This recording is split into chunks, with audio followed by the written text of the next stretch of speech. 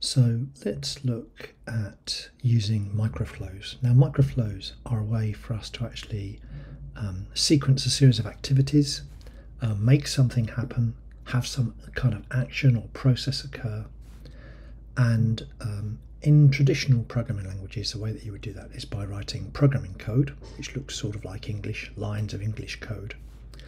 But in these sort of no-code, low-code environments, creating these kind of activities is done graphically, and Mendix describes these things as being microflows. Well, there are microflows and there are nanoflows, but I'm going to focus in on microflows in this session. So the best way to actually do this is to actually create a microflow. So let's have a look at our EMP department grade app. So I'm just going to run it here. So we've got employees, and if we go into a particular employee, we can see obviously some employees are in particular departments. This person is in department 1. So let's add a little button sort of around here, and if you click on the button, what it will do is it will show the department details for the department that this person is actually inside. So if they were in department 1, you'd be able to sort of click on the button, and what it will do is it will show the page which contains information, the department page for department 1. That's the basic plan. So let's go back into our app. So here's my add edit employee page, and what I'd like to do is I'd like to sort of place a button over here. Now to do that, I'm going to need to change the layout of the page. So I'm going to, let's add a layout grid in. Here we go. I'm just going to pop it above there, and let's pick 9.3.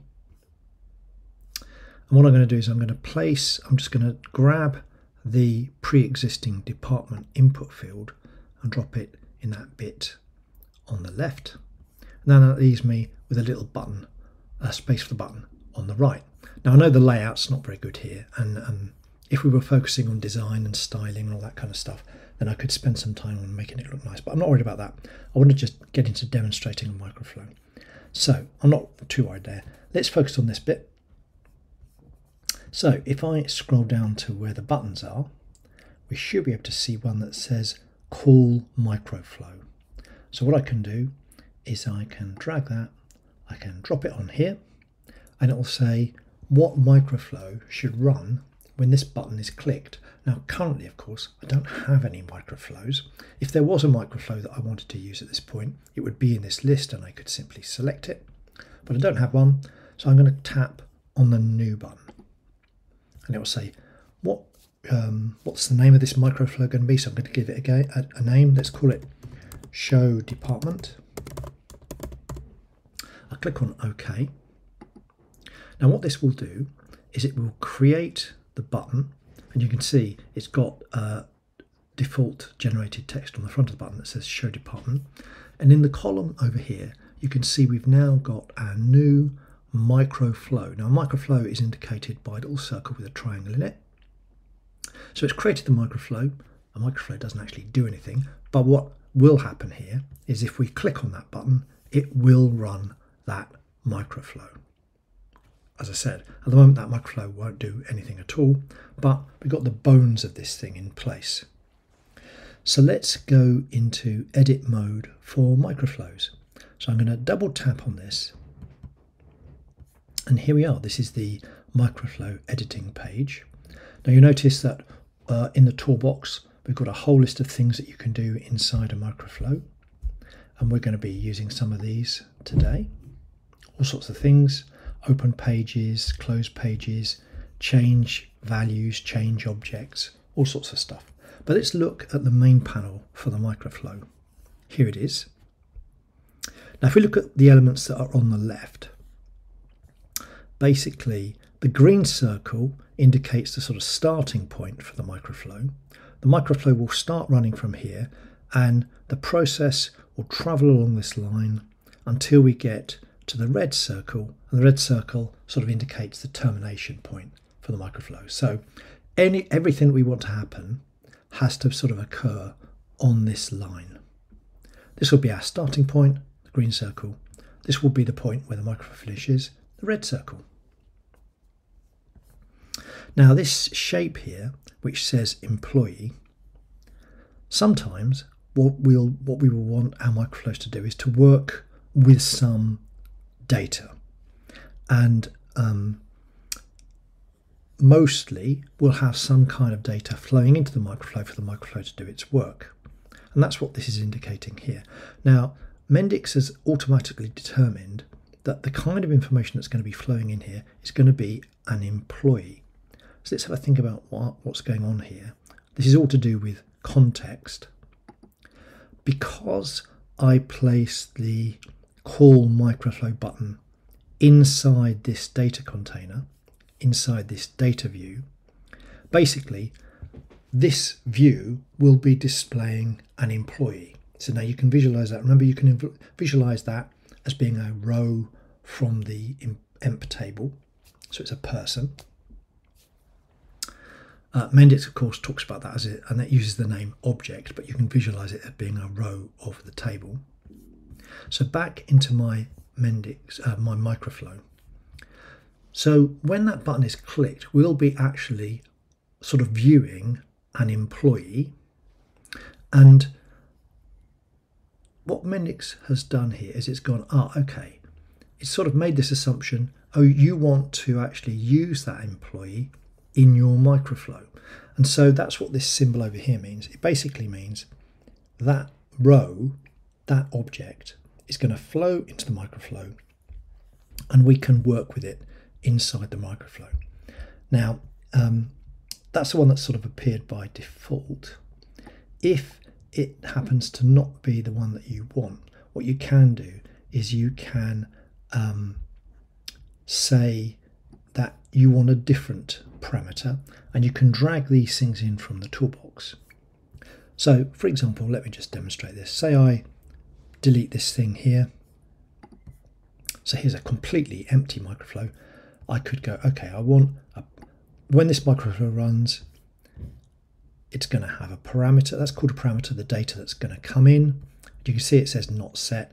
It says what kind of thing will it be that's going to be coming in, and I could say it's going to be an employee.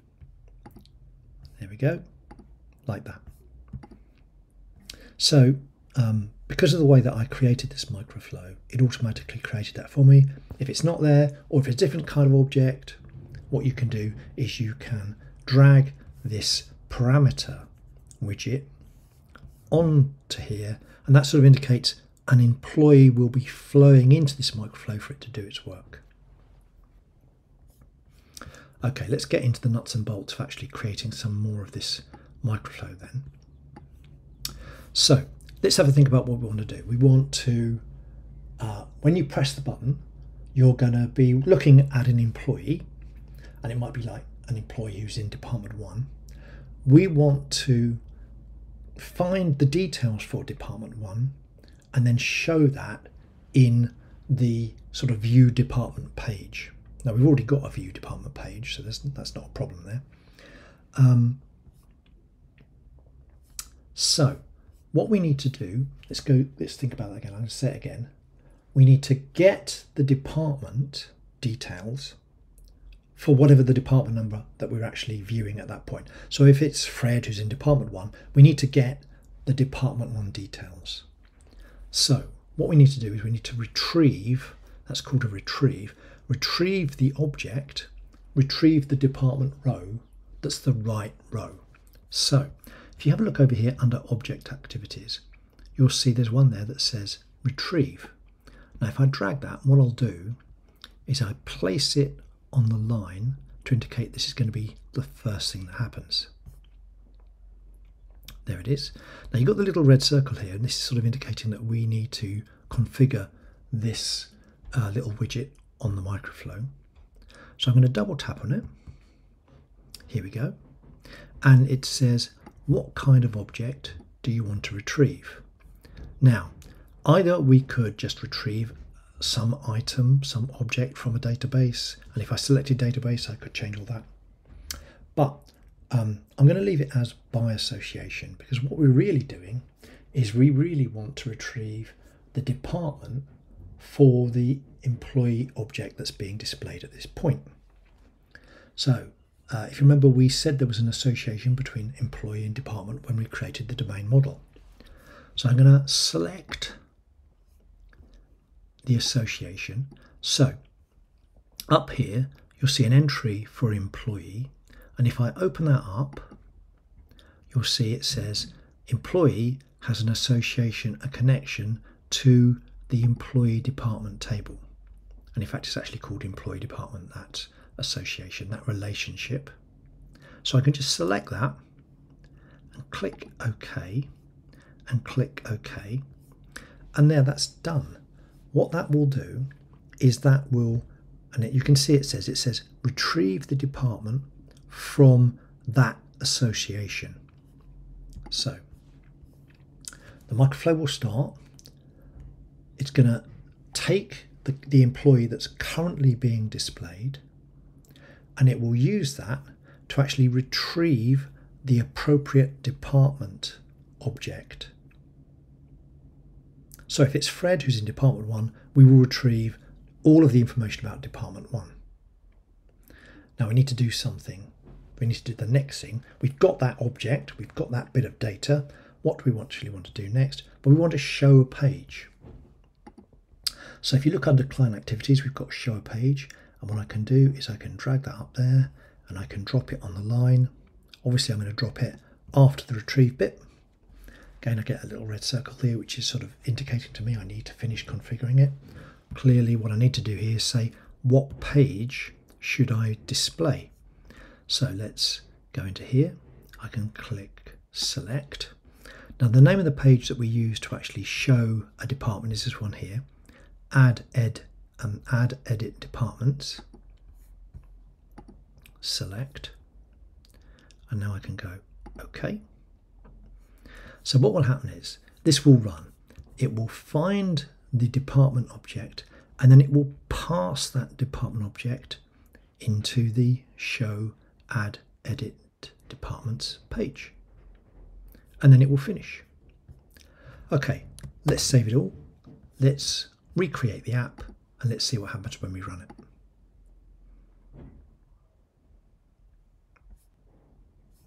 And let's view the app.